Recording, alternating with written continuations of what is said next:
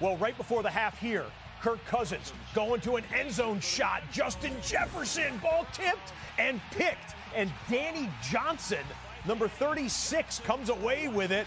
You throw it up into tight coverage with Justin Jefferson down there, and you think, hey, JJ will make a play. Not so on that one.